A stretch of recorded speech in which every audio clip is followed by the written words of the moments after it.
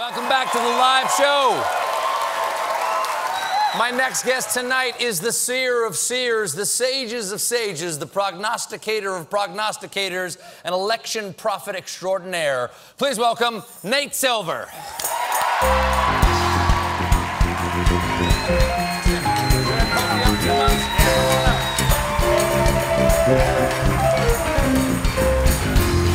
Right here, right here. It's close to me, please. All right, Nate, good to see you again. Isn't it lovely here? Yeah. Now, everybody knows you. You are the founder and editor-in-chief of 538.com. Now, I'm going to start with a question everybody asks you every time they see you. Who will win? Well, let's put it like this. So Clinton came in with about a 7-point lead Tonight. in the polls before the debate. Okay. And the polls showed, the scientific polls, and actually some of the unscientific polls also showed Clinton winning the debate, which is a first. But so it's as though she was ahead by 10 points in a football game and Trump just threw a pick six. So it's not looking too good for Donald J. Trump. Okay. Here's the thing. You have been surprisingly accurate over the last few elections, with one exception, one candidate. Who is the candidate you got wrong? Well, we evolved. We evolved. Who We were did you get skeptical. wrong? What was his name? Donald J. Trump. Okay, yes. So why did you get him wrong? Because we had silly ideas and didn't look at the polls. The polls were actually pretty accurate in the GOP primary and had him ahead the whole way. In fact, a couple of states like Iowa, where he was supposed to win, he didn't, but for the most part, he matched his polls. The problem is right now, he has only about 38% of the vote. Clinton has 45% of the vote. There are some undecideds left. I don't think he did a good job of persuading them tonight. Who's undecided? Like, how many people are undecided? Because I think at this point, those people don't need more information. They need more medication.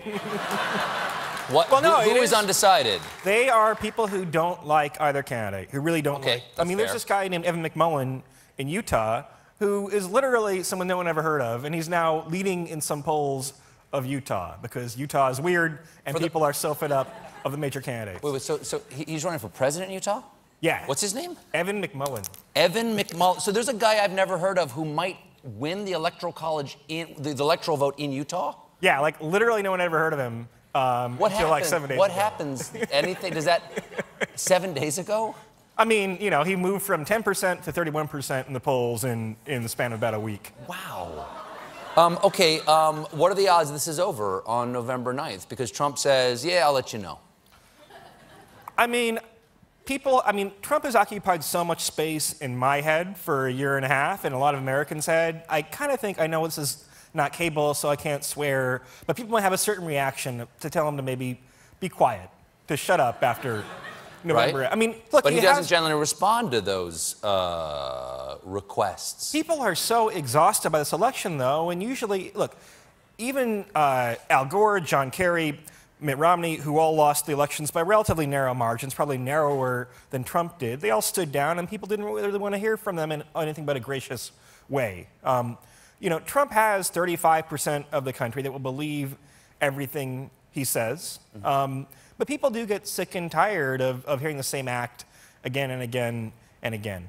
Are there any states out there that you're looking at that are sort of surprising, things, stories you wouldn't expect on a state-by-state basis? I mean, right now, we're looking at a lot of traditionally red states like Texas and Arizona. Those states are actually closer than Pennsylvania or Colorado right now. That's what happens when you're down by 7 points. It kind of swings pretty uniformly. And believe it or not, Trump is underperforming among the traditional GOP suburban base. So he gets some of them, but if you only get 80% of Republican voters in a country where you usually get 92%, then that means you can lose a state like Arizona, for example.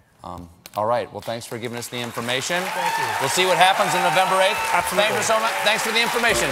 For more election coverage, visit 538.com. Nate Silver, everybody. We'll be right back.